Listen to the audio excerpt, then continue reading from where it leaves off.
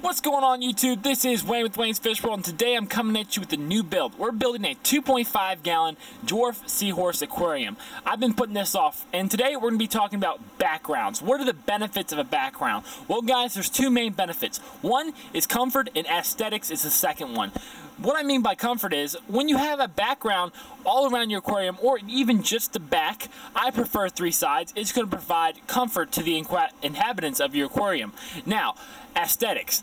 Aesthetics is going to make your aquarium pop. You can go two routes about this. You can have a flat color, or you can have a picture of a background, or a 3D background. Now, what I don't like about those backgrounds provided for you at Walmart, Petco, or PetSmart, or etc., is that you're adding your aquascape to a picture of aquarium. You don't want to do that. You want to go and get a solid color or 3D background and make that complement your aquascape. You're not trying to add on to an aquascape provided.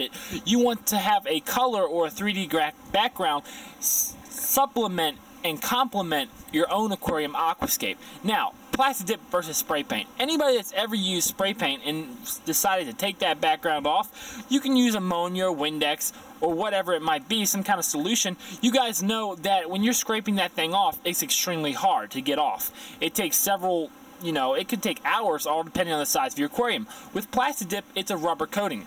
Once it's completely dry and cure, you can scrape this off very easily. You take one little piece and you can peel the entire plastic dip right off, like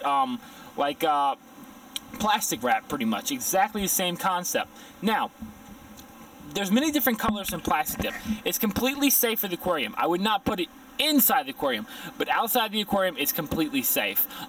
There's the same concept behind spray paint, except the fact that if you want to remove it, plastic dip is going to be completely easier to remove. Now, I'm using the color Blue Blaze, and you can see the background on this aquarium absolutely popped. I mean, absolutely popped.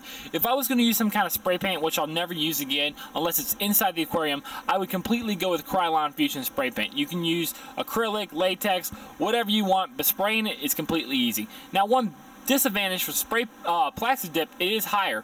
The plastic dip Blue Blaze ran me about almost $10, $8.99. And you guys can see I'm actually removing the deep blue sticker on this tank. It took me a year to do that on my 55 gallon. This is Wayne with Wayne's Fish World. I'll see you guys next time. Comment, rate, and subscribe. Later.